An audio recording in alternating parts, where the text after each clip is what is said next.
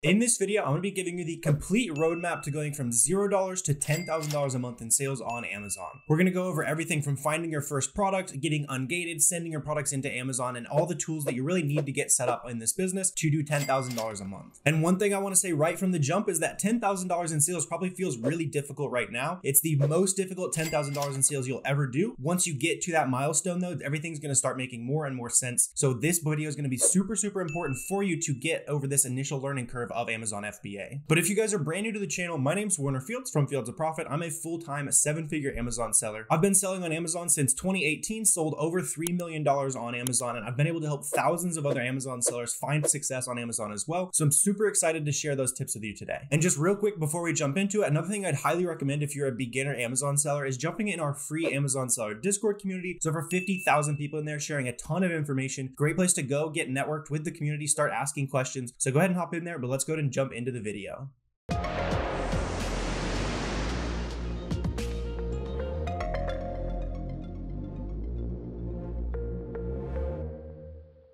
All right, guys, so like I said, I'm going to go ahead and just give away the sauce, everything you need to start a 5-figure a month Amazon business. It's not nearly as hard as you might think. So let's go ahead and start with the obvious starting point, right? What am I going to sell on Amazon? So here's an example of a product that my product sourcing team found. We found it on the soccer website. We looked at it. It's all legit. We checked it in Trustpilot, all that kind of stuff to make sure the site is credible. And I noticed that this soccer wire here is selling for 18 bucks. Over here on Amazon, that exact same product is selling for $45. And so this is where we'll get into the first two tools that I would highly recommend. This is our tool SellerAmp over here. It's less than 20 bucks a month. It does a whole bunch of stuff that we're going to be showing off in this video. And this tool down here is Keepa. It's 20 bucks a month. Those are the only two tools you guys need at the very beginning. So don't go out, don't spend a ton of money on the $100 a month softwares. Spend $40 a month on software and you're going to be good. And I'll show you how to source tons of product using these tools. But looking into this product here, we can see it's going for 45 bucks. It sells about 26 times a month. So it's not the fastest seller in the world, but I just want to show you one quick example of a winning product here. So I'm not, just making this all up, right? So this product is selling for 18 bucks. If we plug it into SellerAmp over here, that's going to give us a profit of $11.83, 65% ROI, which is a pretty decently high ROI. Typically, I'm looking for about 35% ROI or $3 profit minimum. And that's just kind of something I try to look out for to make sure that buying that item is worth my time. There's going to be enough wiggle room in case the prices drop at all. So that's kind of what we're looking at there. The next thing, I'll just kind of quickly look into this item as well. Down here on Keepa, this shows you the past history of the item. So typically what I'm looking for down here is to make sure that the price that we want to sell it for is actually consistent. So if we jumped in here and let's say we thought we were going to sell it for 70 bucks like it was up here, when really there's no sales. So this green sales rank line showing us when there's sales, it's just kind of steadily going up. There's no drops. Nobody's making sales on this product at 70 bucks. So if I was going in here and sourcing it for 35 bucks or something like that, I would want to avoid this product. But since it's more consistently selling for like 45 bucks, down here is 39 bucks, but there's still plenty of wiggle room if it goes down to 39 again. This product seems a little bit more interesting, right? Because it's very consistently at that $45 price point. That $45 price point, we're decently profitable, right? So that is just kind of a quick winning product here, just an example. So with this in mind, I want to go ahead and show you guys how you can find a product like this for yourself. So using SellerAmp over here, we're going to do what's called reverse sourcing. This is by far the best way for you guys to get started as new Amazon sellers because you don't need to understand the brands or the types of products or anything like that about the products that you're looking for. So on this product here, we know that some of these sellers are probably doing the exact same business model as us, right? We can buy it from this website, we can sell it over here. So it's pretty reasonable that a lot of your products are going to be sold by other arbitrage sellers who are going to have other items that you can do the same thing, right? So it's kind of,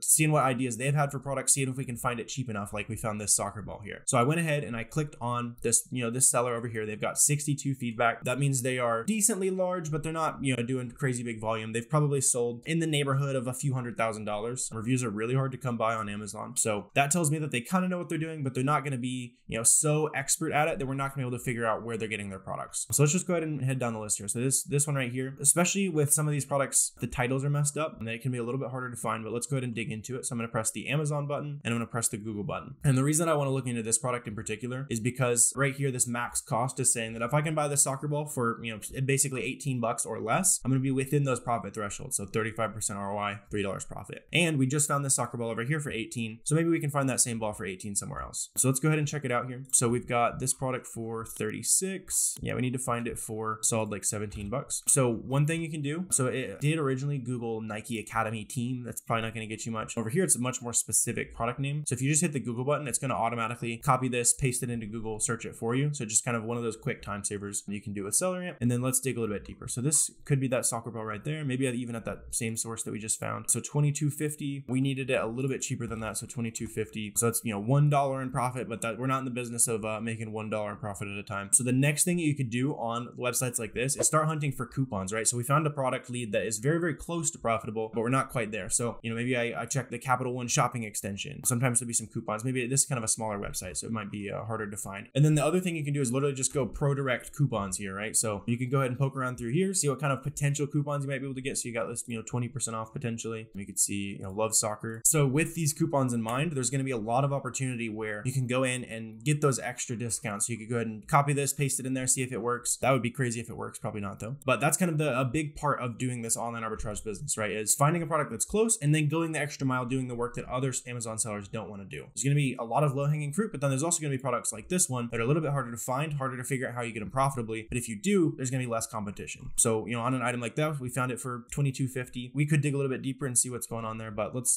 just for the sake of variety, let's see what else they got here. So it looks like they're selling a lot of Nike products for whatever reason. If you're a brand new Amazon seller, I typically wouldn't recommend selling like apparel and shoes and that types of products. I know a lot of new sellers jump into that. Some of these products are fine, like, this wallet, that kind of stuff. I really like starting with low return categories, because if you jump in and you're not really sure what to look for in a product and you're selling, high return categories like shoes, you might have a harder time making profit. And then if you started with like grocery or something like that. So let's see what else we can figure out here. So wallet, purse, this is an interesting kind of, I don't know if I've ever seen this type of product here. So another thing you can do is go to like Google Shopping. You could see who might have it. So this could be like a more limited, harder to find type item. I'm having a hard time finding it. So we can just jump on again there. Let's see. So this mini backpack coming into back to school. That's another thing you guys want to think about as you are sourcing products. It's seasonality, right? So I'm making this video in late July. We're about to go into back to school season. So there's going to be a lot of higher demand for backpacks. So with that in mind, there might be, prices raising, faster sales, that kind of stuff that we'd want to kind of be on the know on. So we could have it there for $20, maybe for 25. And then again, we just go ahead and jump in here, see if we can find any extra coupons. Probably not going to find anything here within the, a couple minutes here, but still a good kind of exercise, show you guys kind of what we're looking for. And if you want to go way more into detail on just the sourcing portion, there's a ton of videos on my channel that you guys can check out after you watch this step-by-step kind of bigger picture video. So let's see. This one is going for $20.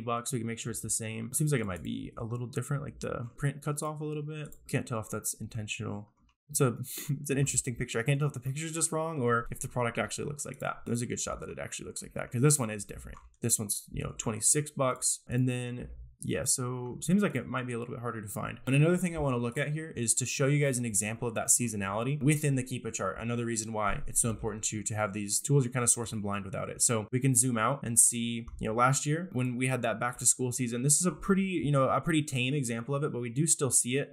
Back here, you see how the sales rank dips way down. It starts selling way faster just for a little bit. It doesn't seem like, a mini backpack might not be the best back to school type backpack, but you can see that new sellers dipped way down. The price jumped up a little bit. You can see it went up to like even $50, right? So it went to $50 right there. The seller count went way down. So that could be something interesting, right? So if we found that for, for 25, if it goes back up to $50, then that's a profitable item. Typically, I wouldn't want to, especially for your first product, you don't want to buy like speculative products, but I wouldn't be super surprised if this product kind of becomes profitable before long. You can even see the price jumping up already when we're just now at, July 20th, right? So, we found it for $25. I think we found the actual one for 25. And right now we could already get, let's see, like, 25% ROI, something like that. So there's something that's, even closer, right? So no major winners within those first, few products there. But like I said, it's going to take some time usually to find that first product, but I would highly recommend you do it with reverse sourcing here. Another way that you guys can source products, I'll just kind of briefly touch on here. If you'd rather go to like a sale or something like that. So just for the sake of example, I know that, Nike is doing a sale right now. You can do this with anybody that's having a sale. You just jump in, go to shop. And then once you're within these sections here, something I really like to take advantage of is kind of buying items that are on sale, plus you're able to stack a coupon on it. So something like this, you could go in here, click on this item, and then using SellerAmp, we can kind of speed up our manual sourcing as well. So if you just click this extension up here, the SellerAmp extension, it's going to automatically paste that title into Amazon for you. And then you can start, kind of poking around, seeing if any of these shoes match the ones over there. I would imagine these are like, they're selling the colors that people want a little bit less, all that good stuff, but plenty of stuff to dig through there. It also works a lot better with products that are,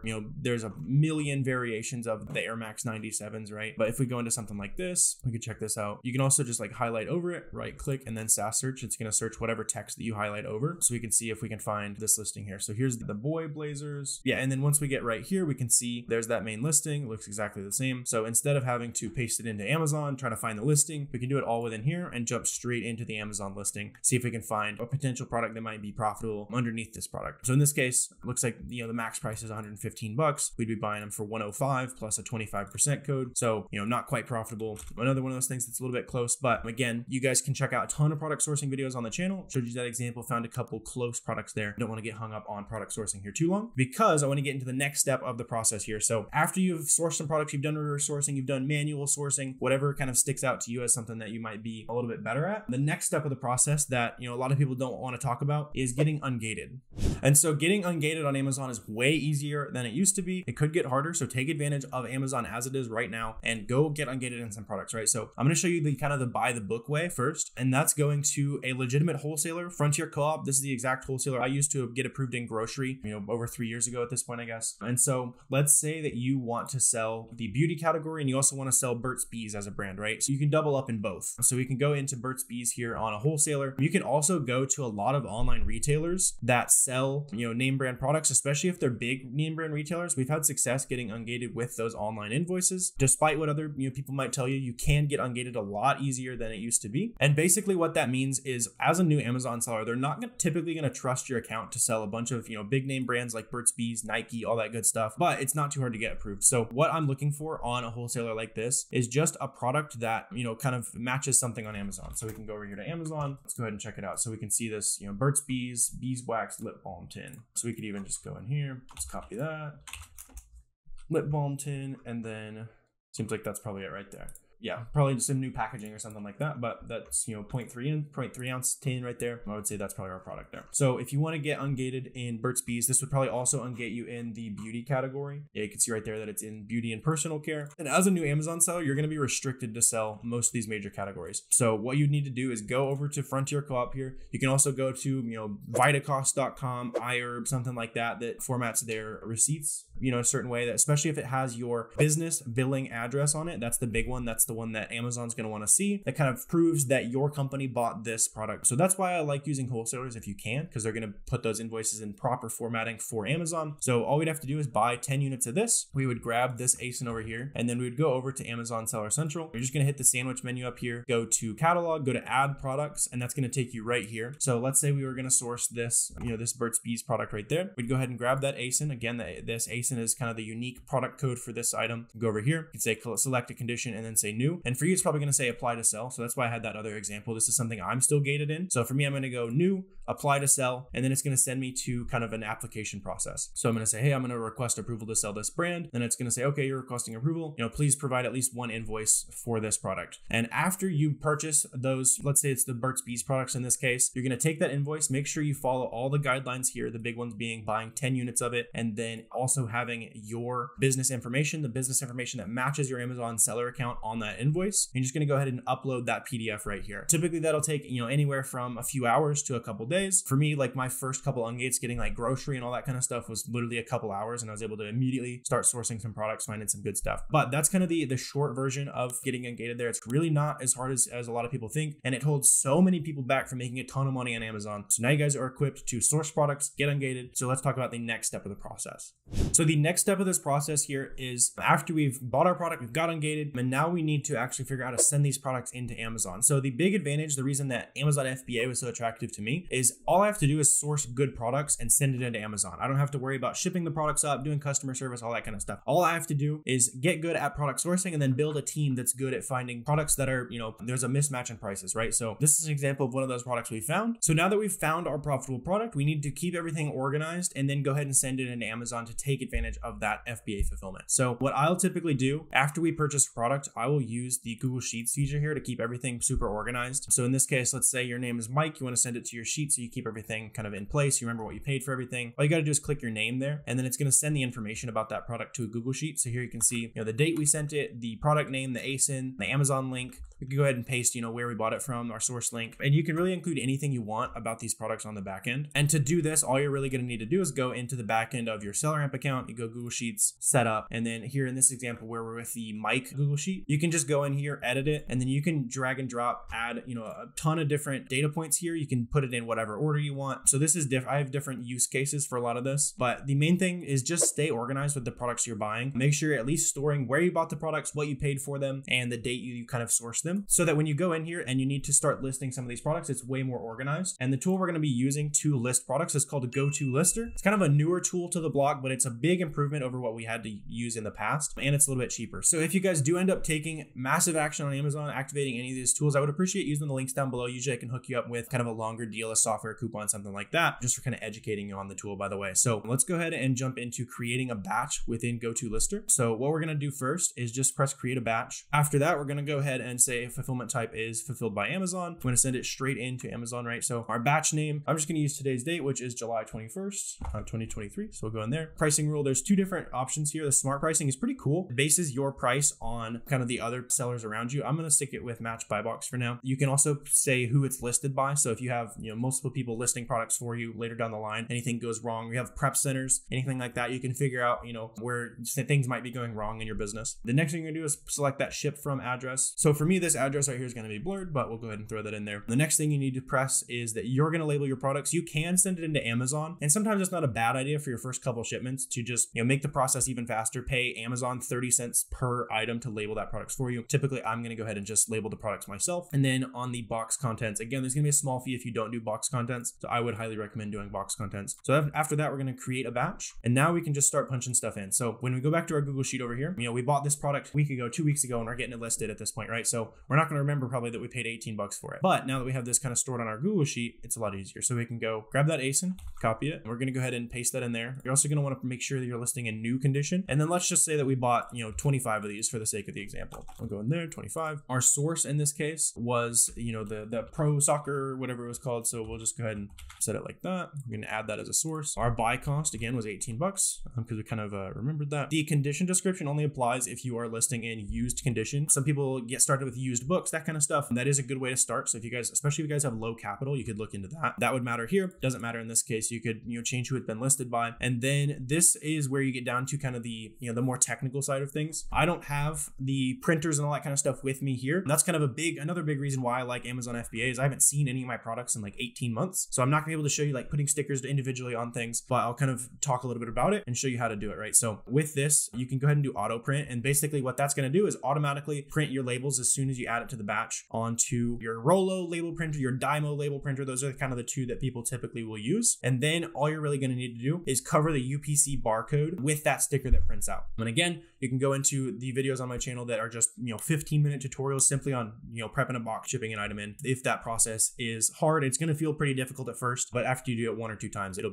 just be like clockwork. So a lot of these other options here are self-explanatory. You can also mouse over it to see kind of what's going on here. This allows you to send gated items onto your batch. So let's say, you're going to be able to get ungated in something. You just want to get the ball rolling though, send some stuff in Amazon. It would allow you to send restricted products in. It's just going to warn you sometimes so you don't end up sending products in that you are not allowed to sell on Amazon. You have to remove back to you, kind of add some extra headache. So once you go ahead and plug this in here, all you're going to do is press search. It's going to go ahead and populate into the batch. You can also keep throwing ASINs on here. It'll populate. You'd have to be pretty fast for it to work with online arbitrage products. You can do that on this type of product here. So right here, you can see, how many items you've got, your cost, your total profit that you'd make on this batch, given that it would sell at that price. So this soccer ball we were looking at earlier, looks like we'd make about $300 if we bought 25 of those soccer balls here. If there's ever any expiration dates or anything fancy you need to throw in here, if you're buying a grocery product, you can go ahead and just edit that, throw the expiration date in there. And just as long as you've got all of the products that you've bought, get it all thrown into one single batch. You don't have to do per item. So, usually you're going to have 5, 10, 20 different products you're going to throw on this batch. Just make sure your source is correct, your buy cost, all that good stuff, so that your actual data on Amazon on the back end is looking pretty good. And then once you do that, all you're going to have to do is go ahead and press send batch. And that's going to go ahead and send your batch over to Amazon Seller Central. So we're going to go ahead and do accept shipment. And then at this point, it looks like it has been sent over to Amazon. We can also go ahead and do our box contents. So in this case, if we have a lot of different soccer balls, we're probably going to have multiple boxes, right? So I'm not exactly sure how many would fit in each box. Another note is that at this stage in the process, you would have used that little label stickered over the barcode on the product. Again, I've got full in-depth guides on the listing process, just covering most of it for this video, kind of the step-by-step. But you're going to cover the barcodes with those labels, and you're going to start boxing them up. So when you want to go ahead and start adding things to the box, we're just going to go ahead and take that ASIN that we already had. You could also scan the barcode, scan the FNSKU label with a barcode scanner if you want to do that as well. So we're just going to add that into box 1 here. Then we can also say, you know, let's say 10 of them fit in this first box. Okay, let me add a new box, and then, you know, do the same thing, paste the ASIN, add it, make 10 more in this next box, right? And so then we're just gonna need to add it all up to 25 units. And then once you have this done correctly, I'll just go ahead and do, let's say we threw the last 5 in this box as well, just for the sake of example. So now they're all kind of boxed up. We're gonna go ahead and send those box contents off to Amazon Seller Central after you do the box weight, box length, all that good stuff. And then once you plug all that information in, send it over to Amazon Seller Central, all you're gonna have to do is go to the shipments tab of Seller Central, click the shipment, and then print those labels out. And it should be pretty straightforward. And you'll typically run about 30 cents per pound, assuming you can get these boxes, you know, decently full. Try to get them around 50 pounds, but not over 50 pounds. That's going to give you kind of the best shipping economy. Make sure you use both labels. There's going to be an FBA label and a UPS label. Put both of those on the side of the box. Don't cover the seam of the box so Amazon doesn't cut it when they open the box, and you should be good to go after that. So with that in mind, now you've learned how to source a product, send it in, keep everything organized, and really get started on Amazon. And this is really all you guys need to do to get from 0 to 10K per month.